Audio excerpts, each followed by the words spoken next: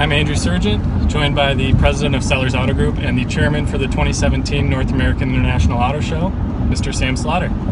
Thank you, Andrew. So we're heading down to Cobo Hall this morning to take a preliminary look here at the construction of all the displays that'll be ready in a month. Which, when we get down there, we'll see how much progress they've got to make.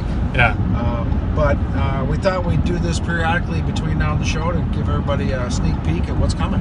Yeah, behind the scenes, behind the curtain. That's right. It's like Wizard of Oz. Yeah. So, should be pretty cool. We're excited, and yeah, we'll be doing like weekly updates, so stay tuned. All right, ready for a tour of the auto show? Let's go. All right. Where it all begins.